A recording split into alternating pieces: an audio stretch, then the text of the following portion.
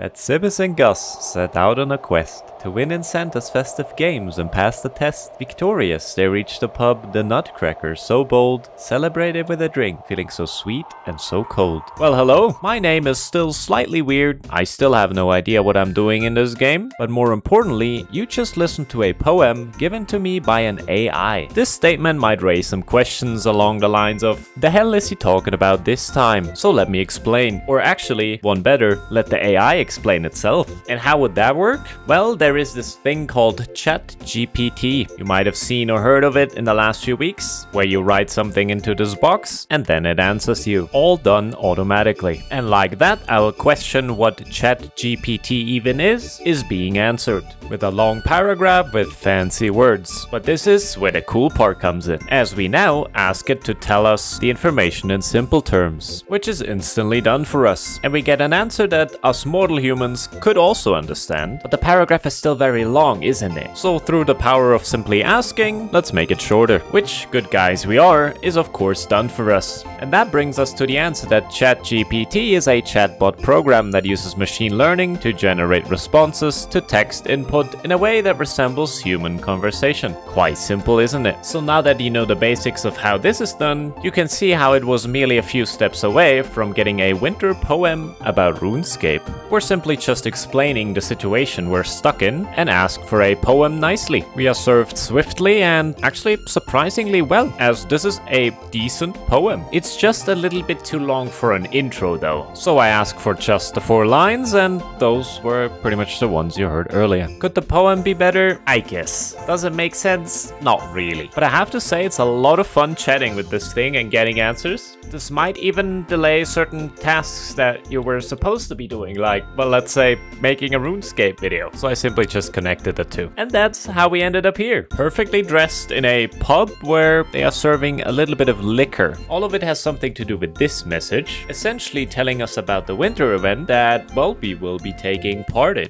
And wouldn't you know, Lumbridge, the place to be, once again the starting point for our adventure. And given the fact that I once again have no idea where to go or what to do, we consult the map, as apparently the event was added somewhere in here. I mean, obviously, kind of has to, I guess. So after something that can only be described as a perfectly systematic and incredibly efficient search, and definitely not me just wobbling the camera around to look at a bunch of places, I eventually found this intriguing icon surrounded by a white area. Might be the place. Hovering the icon tells us holiday event. Yeah, still uncertain, but definitely worth checking out. But first, something that I've grown quite accustomed to now after multiple, well, let's call them journeys. Preparation at the bank.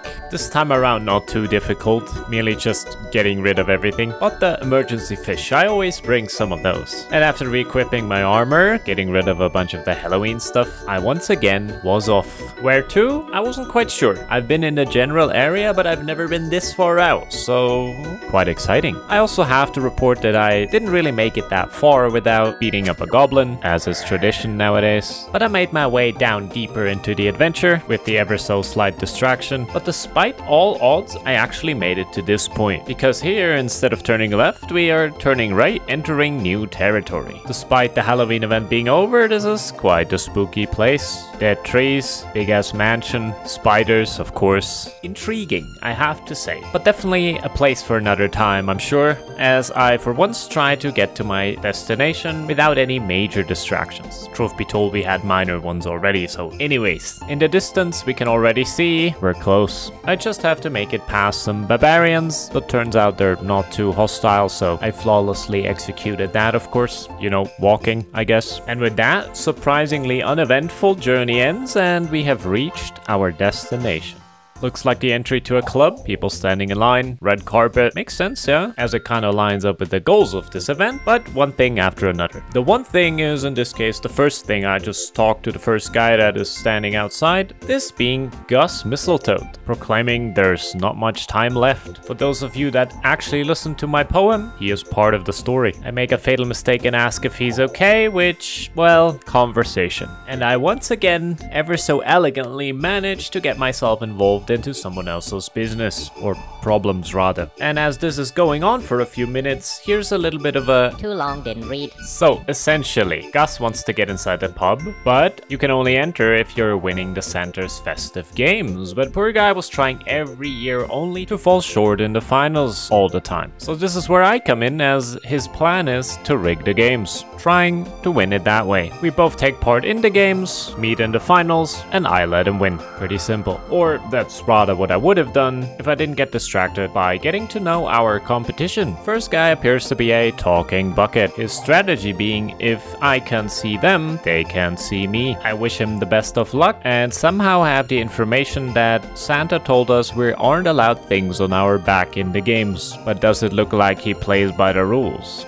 He makes his own. Thank God we cleared that up. Next up, guy with a monkey. This one informs me about his training regime. His secret to success: he hasn't slept for 12 days. And after conversing with Gizmo the monkey, I informed the two that technically he's not allowed to bring something on his back, but don't worry, they're sneaky. I'm starting to sense a pattern, small one. Well, and then there's those two guys. It is Bobby the gnome child, who appears to be just a little different, according to his father, which nets me a hug from the guy, which, you know, quite nice actually. Which brings us to one guy further, Paola. But she can't talk too long, she gotta go fast, as apparently fast is better. Pretty sure there's different theories on that, but slightly different topic as well. I'm trying to keep it family friendly here, but after asking to put down that giant clock, I'm pretty sure this conversation was no accident. Especially finishing the conversation with saying that the goose hasn't moved an inch. Nice. Paola simply mentioning on the side that she kinda knows what we could serve for dinner in the pub. Lovely people around here. Which brings us, well, to said goose. Upon examination, I now know that this is a humble goose, but question if they drink beer. Only one way to find out.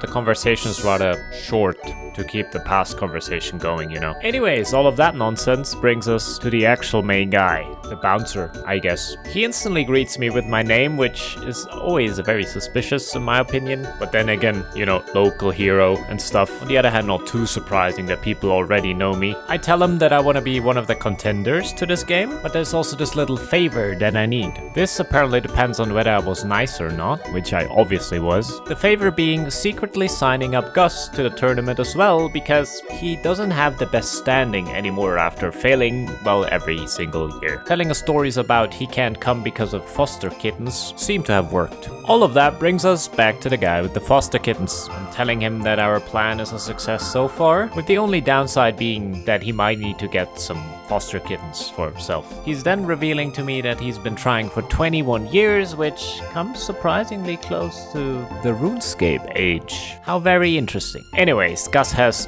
no doubts I'll do well in the competition, and they say my puns are bad. And with that, I'm ready to go. I click the portal, getting ready to enter, but forced conversation, as I need to solve a Christmas riddle. What do you get when you meet a vampire in the winter? Looking at the answers, it was very obvious that frostbite is the answer, but I really wanted to know what happens if you do one of the other two. So I chose killed, as I found that pretty funny, just to find out nothing happens, nothing. There's just, you know, it was wrong and we do another one. But after confirming that I know what a mistletoe is, we are finally allowed to enter. But I almost missed one detail, as I must not be wearing anything on my back. I wish someone would have told me that earlier. Well, fine. I dropped my incredible cape, losing around 1 armor, which would have pretty sure made all the difference, but I'm finally able to enter. Well, this place here. First impression, it's looking quite nice. Second impression is actually even better, as we're greeted by this lady. Once again, she knows my name already and is then explaining how the first game works. I have to say, only after playing I really understood what I was actually doing, so I have an idea. Why would I do the work? I'll just show you the actual gameplay. All the while, there's a beautiful poem. I picked up coal with skill and grace, but careful not to carry too much in this race.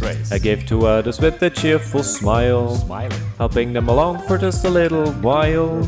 But as the game went on, the coal did pile. But Sibus knew he had to go the extra mile. I strategized and moved with speed, picking up coal with all I could pleading.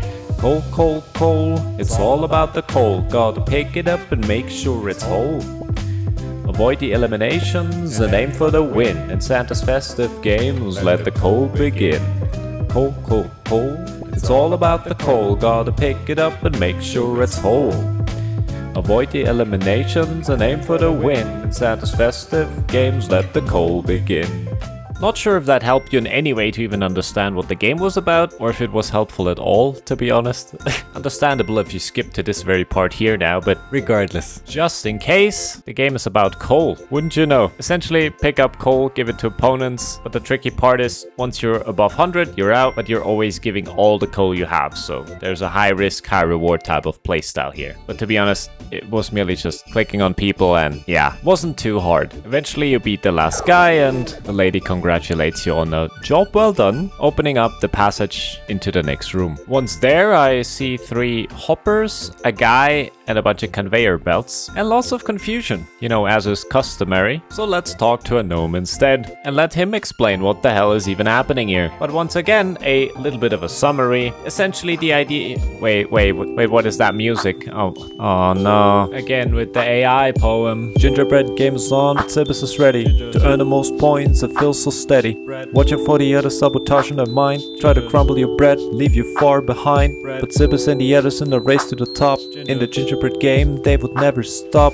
So here's to you, but Sibis the brave. May your Christmas be filled with gingerbread to save.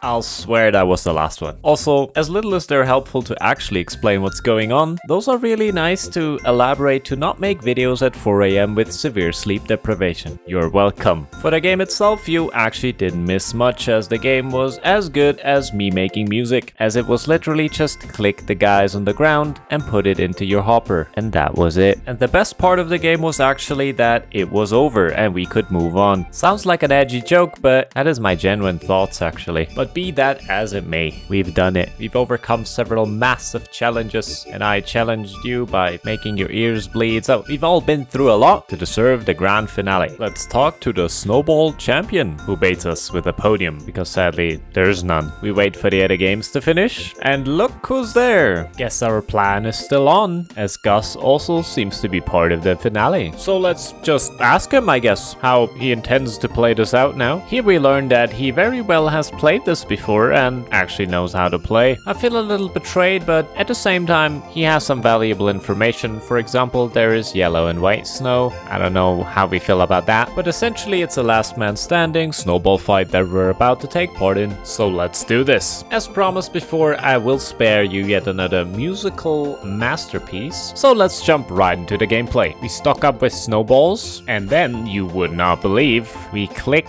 on our opponents, automatically throwing the snowball, hitting them. But hold up, there's also a mechanic where we have to dodge stuff. That's new for me. Have to say this adds something to the, well, let's call this here combat. I wonder if I will encounter this in the actual gameplay as well, as this was actually surprisingly fun. Every now and then the yellow snow appears, and after picking up, the next throw deals massive amounts of damage. But that's also pretty much it. We obviously spare our good guy Guss over here, and slowly but surely clear out the opponents, which leads us to this scene. And apparently this calls for one thing only: sudden death.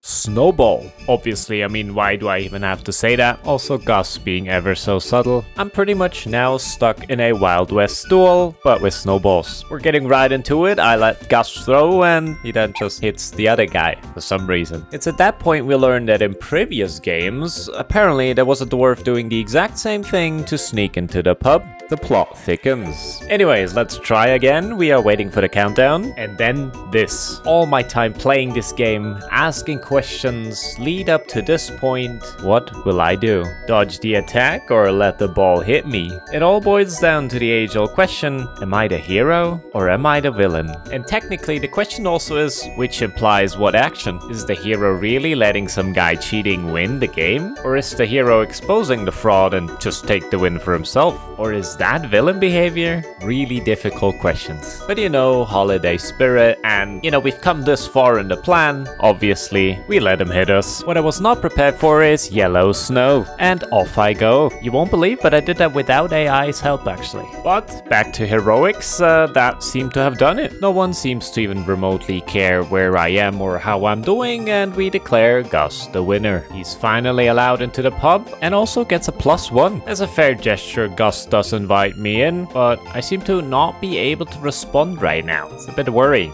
to be honest. God knows where I am or in what condition, but I have to watch as Guss invites the other guy. But wouldn't you know, happy end after all. Of course, I mean I'm the hero, right? We're also in the Nutcracker pub. Trying to get some explanation from Guss what happened turns out to be a little bit complicated, as not only did we smash that, he also is, which cuts the conversation relatively short, leaving us with just a hint by the bartender that all the beer in here is actually alcohol free. Yet again, I'm left very confused.